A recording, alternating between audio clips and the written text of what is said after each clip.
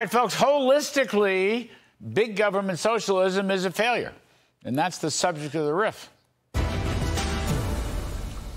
No matter what she may say, Kamala Harris, a big government socialist, whose alleged economic plan is a classic example of big government socialism. Noteworthy, a TIP Insights poll of 1,488 adults shows that 54% say Kamala Harris's ideas lean toward socialism. Democrats thought 38% of Democrats, 53% of Republicans, 49% of independents. So it's basically across the board. And as I've said many, many times, the TIP poll has been scored as the most accurate in recent presidential elections. So, indeed, the subtitle of the article from TIP Insights is, and I'll quote, "Her holistic socialism exposes deep economic ignorance and total unpreparedness." So, take a listen to Kamala's holistic word salad yesterday in Pittsburgh. You know, home ownership for too many people in our country now is elusive. You know, gone is the day of everyone thinking they could actually live the American dream. And looking holistically at the connection between that and housing, and looking holistically at the incentives to actually engage in planning in a holistic manner. Let us be inspired by what is possible. Let it always inspire us. And let that then inspire us by helping us to be inspired to solve the problems that so many face. All right, well, it was very holistic. Yesterday, she unveiled her third economic plan in her 2-month-long candidacy. It was basically just a repeat of her price controls. $25,000 free money that will boost home prices even more. A $6,000 refundable tax credit for kids that lacks work requirements and will cost over $1 trillion. In fact, her whole package was scored at $2 trillion. Incredible.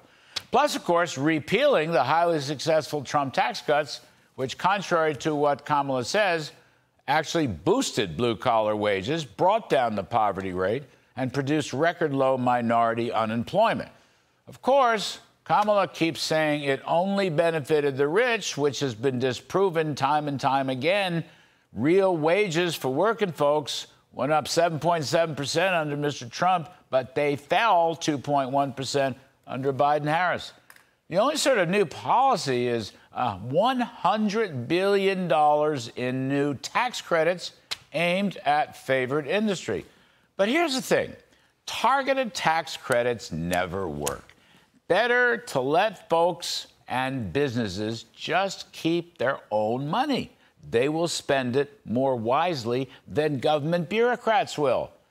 Biden-Harris spent trillions of dollars on targeted tax credits, on subsidies, on grants, and holistically, it came to nothing. Please see the Wall Street Journal editorial, dated September 23rd, 2024, quote, "The Biden manufacturing boom that isn't," and the subheading, "U.S. industry output has been flat for 2 years despite huge subsidies." They note spending on construction of new factories has doubled from the subsidies and the very rich tax credits. The misnamed Inflation Reduction Act cost $1.2 trillion. But the ISM Purchasing Managers Index for manufacturing declining for 2 years, right after the IRA and CHIPS Act. Investment in new industrial equipment has been noticeably weaker under Mr. Biden than Mr. Trump. Biden-Harris like to boast about creating 800,000 new manufacturing jobs, but actually virtually all of them were bounce backs from the pandemic. As Jackie Heinrich noted, under Trump, about 450,000 manufacturing jobs were created. Okay, and again, factually, manufacturing job growth has been flat for the last 2 years, even with all that spending. Meanwhile, key targeted industries like semiconductors and batteries have experienced significant job losses. Meanwhile, real average weekly wages for manufacturing workers 2.7% lower than in January 2021 when Biden-Harris came to office. This is why state-directed assistance, whether it's spending or tax credits, never works. The free market, however, does work.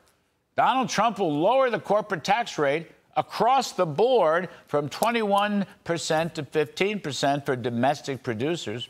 But he's not going to tell them how to spend their money or what products or innovations or equipment. That'll be up to them. By the way, Trump would provide 100% full expensing for depreciation write-offs. Harris would end this. Of course, she wants to raise the top corporate rate to 28%, making the U.S. uncompetitive in the global race for business and capital.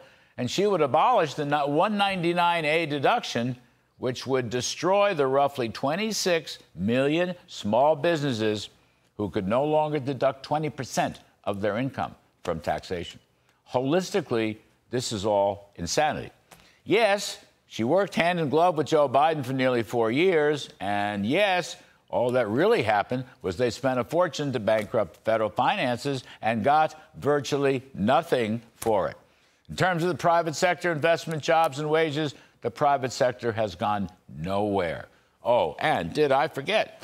The inflation rate in the past 3.5 years plus has averaged 5.7% at an annual rate compared to only 1.9% for Mr. Trump.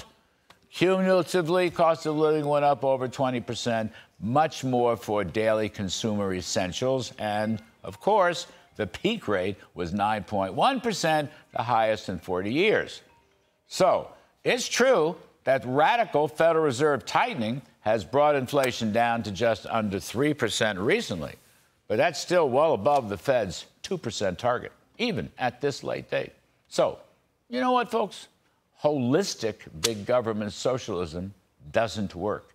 And you know what else? There's a real capitalist free enterpriser out there who is campaigning to overturn all that holistic stuff. And that's the riff. That's the riff.